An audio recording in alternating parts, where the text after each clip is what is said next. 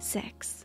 It's something that most people are uncomfortable talking about, right? But sex is an important part of being human, not just in our romantic relationships, but in the relationship with ourselves as well. Understanding our sexual needs and desires can help us understand ourselves better and better connect with our partners if we're willing to share our needs with them. But some of us struggle with our sexual needs. Some people might actively try to push away their sexual nature to avoid it. And suppressing our sexual needs can lead to some difficulties within ourselves and in our relationships. Are you struggling with connecting to your own sexual side? Here are 5 signs that you may be suppressing your sexual needs. Number 1, you find it difficult to understand sexual boundaries. Sex is a very intimate act, but it's still one that requires boundaries. You need to be able to communicate with your partner what you're okay with and what you're not. If you're suppressing your sexual needs, you might find it difficult to communicate what you need, or you might find it difficult to object when you don't like what someone's doing. Similarly, your partner needs to be able to communicate that with you too, and trust that you'll respect their boundaries. Suppressing your sexual needs may make it difficult to understand where the boundary line is.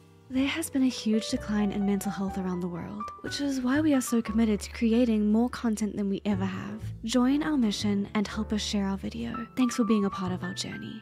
Number 2, you're afraid of what others might think of your desires. You might find it difficult to communicate with partners about your sexual needs because you're afraid of what they'll think of you if they hear your desires. This might be true even if your sexual needs aren't too extreme. Or maybe you're afraid that voicing your needs will hurt your partner or their ego. It's okay to be nervous when you're opening up to your partner about your desires. But remember, if you're in a safe, consensual relationship, your partner should want to hear what you need to feel sexually satisfied, and they should want to help if they can.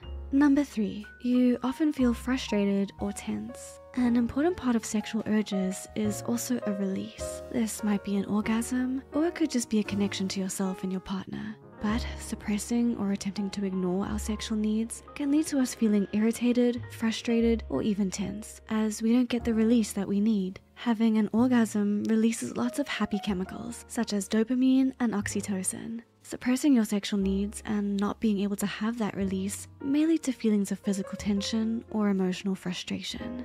Number 4, you feel confused about your body, mind, and desires. Suppressing your sexual needs can also make it hard to understand your desires. You might find your body responding to sexual stimuli while your mind feels negatively or disgusted by anything remotely sexual. Or you may take on the sexual needs and desires of your partner, but not explore your own. These difficulties can lead you feeling confused about your sexual nature and desires. This is why it can be important to explore our sexual desires in a safe environment.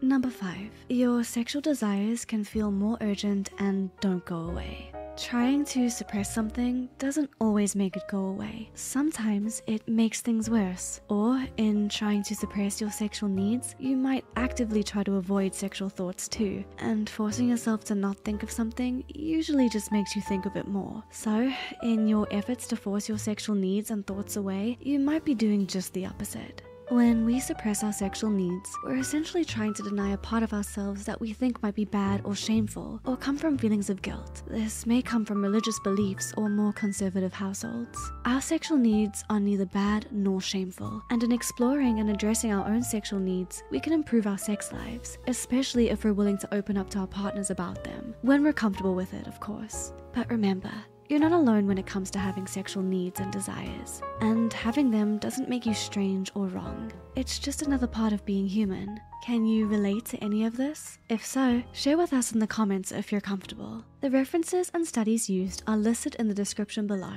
If you find this video helpful, don't forget to subscribe, share, and like this video. Thanks for learning and growing with us, and see you in the next video.